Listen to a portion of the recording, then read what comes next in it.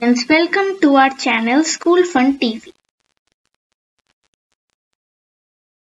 In this video, you are going to learn the basics of artificial intelligence.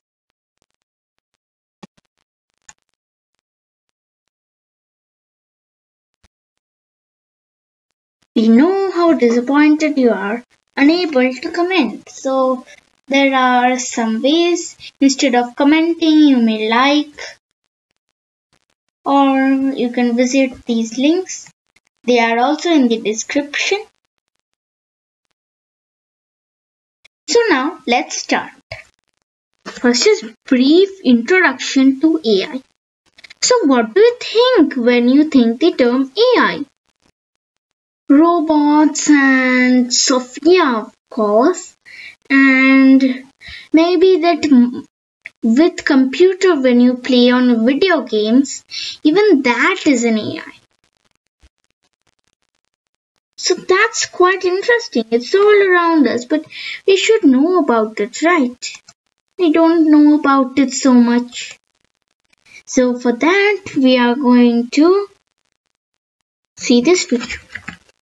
So John Mccarthy is known as the father of AI. Why is he known as the father of AI? Well, there are two reasons. Okay. First is he coined the term artificial intelligence in 1956, and second is he developed the first AI. So that's so interesting and so insightful. A great mythology states about the use of AI. Well, it's a little backward to modern AI, but we can say that it is an ancient form of AI. So what was the name of the robot? Talos. It was made of bronze, okay? Talos was a giant animated bronze statue which was programmed.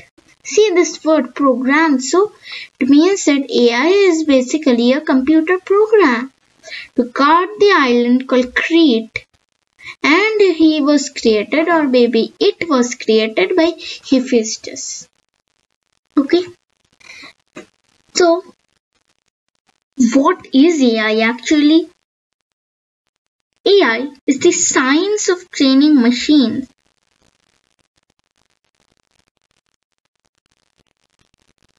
Okay, science of training machines. But training machines to what? We can train machines to do anything, right? So training machines to do what is called AI? Well, training machines to perform tasks like humans. Like they can think, they can play with us, they can be chatbots. This term was invented in the 1956. How was it invented? When they tried to make computers think on their own. Okay.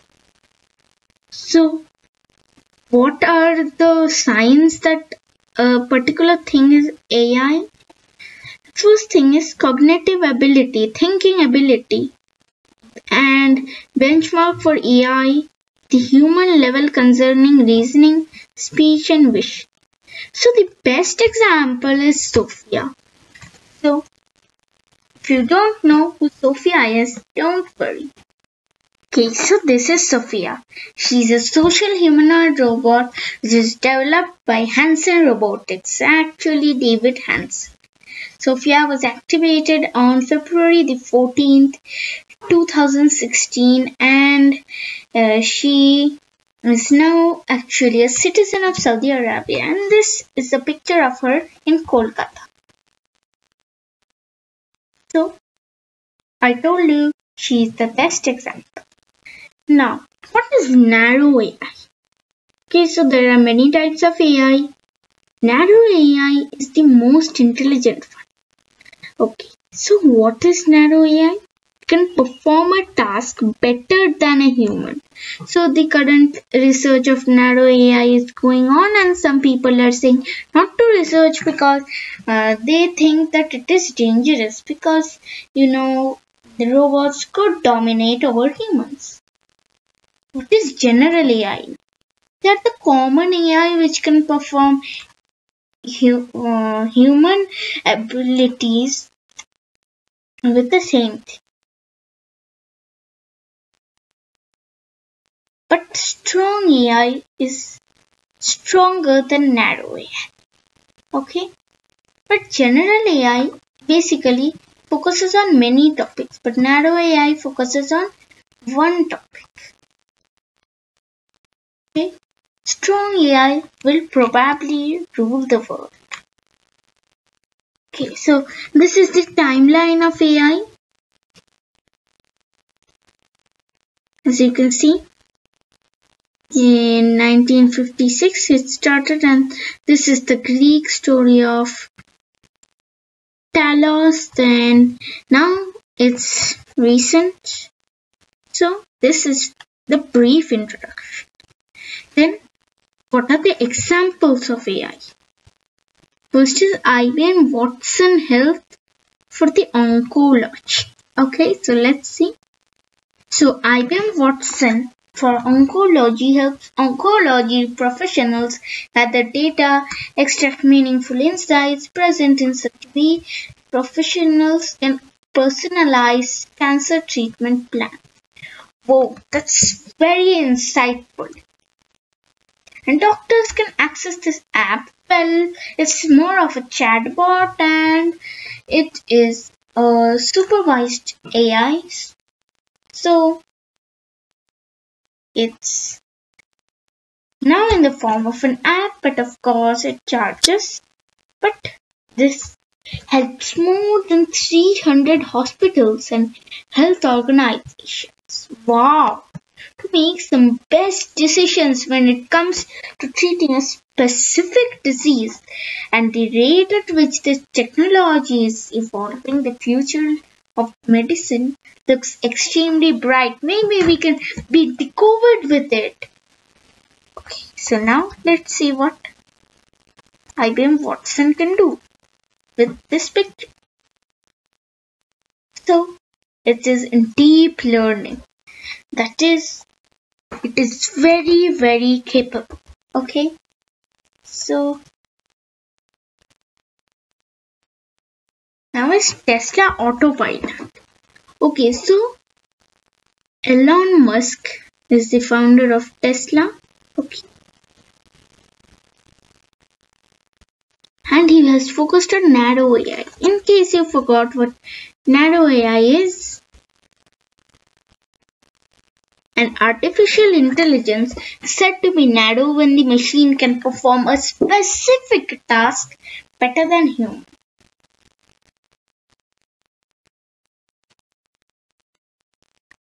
So he focuses on autopilot narrow AI because it focuses on autopilot. It enables the car to make decisions without driver. The vehicles would increasingly rely on radar as well as ultrasonic technology for sensing and data gathering to form the algorithms. Okay, so here is an amazing fact.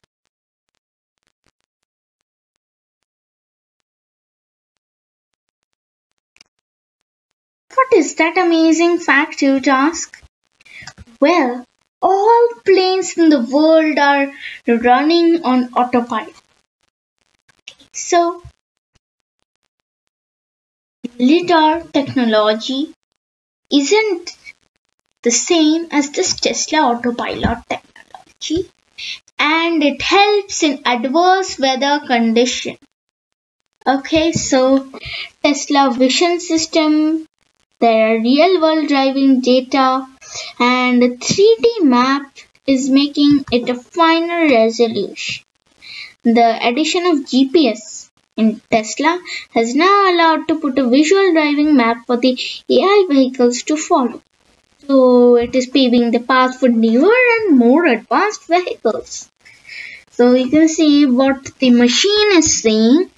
So basically this part, the slower part, which I am marking with red, this is basically what the machine is seeing. And what are we seeing? We are seeing this. It sees this. Well, it senses it actually. Then it converts it into this image. And then, so this also. And then it takes up the analytics. So that's how it basically works. Then a smart personal assistant such as Siri.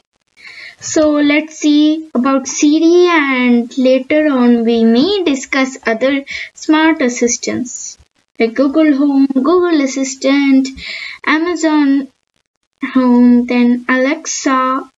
Okay, so Siri is a virtual assistant that is part of Apple Inc.'s iOS, iPadOS, watchOS, macOS, and tvOS operating systems. The assistant uses voice queries and natural language user interface to understand questions, etc.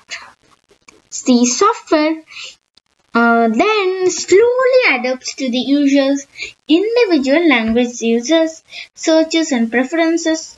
Because we use it for a long time usually, return results are individualized. Therefore, Siri supports a wide range of user commands, including performing 4 actions like we can say call, maybe I can say call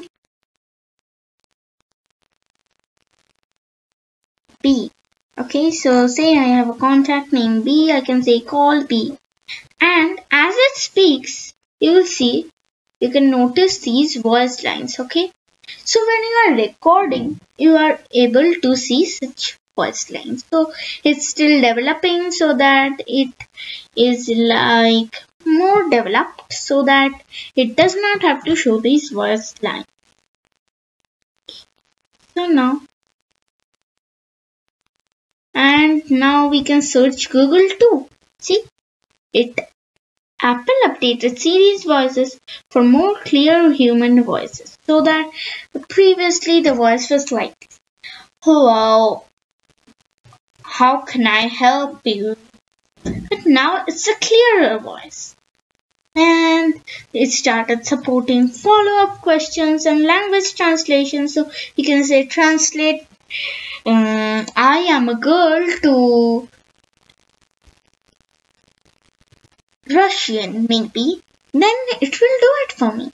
And additional third-party actions like I can say Google search results. Tell me the Google search results of so and so. So now what do we have? Netflix. Netflix provides high accurate predictive technology based on customers' reactions to films. So this is getting smarter and smarter by the year as the data set grows. However, the tech's only drawback is that most small labeled movies go unnoticed while big named movies grow and balloon on the platform.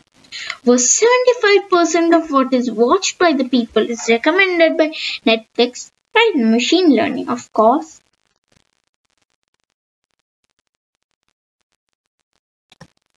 Now, before we go to the 5th point, I have another AI that may be considered as 5th only, and maybe the 5th one will make it 6th. So this is Facebook or any other face recognition. The face, I'm writing face R, okay? Face recognition uses AI. It learns your face. That's so amazing, isn't it? So this was the 5th point. So now let's go to the last point. That is Gmail spam filters. Well, instead of Gmail, we could have any other mail, but spam filters. The spam filter analyzes email content and flags all emails that don't seem legitimate. That is true. And sometimes they make wrong decision. I mean, for example, a mail is not spam, that can go to spam, and a spam email may not go into the spam. So that your mail does not go to spam, you should check for these things. Don't add trigger words such as credit, cash, reward, income, password, OTP, etc.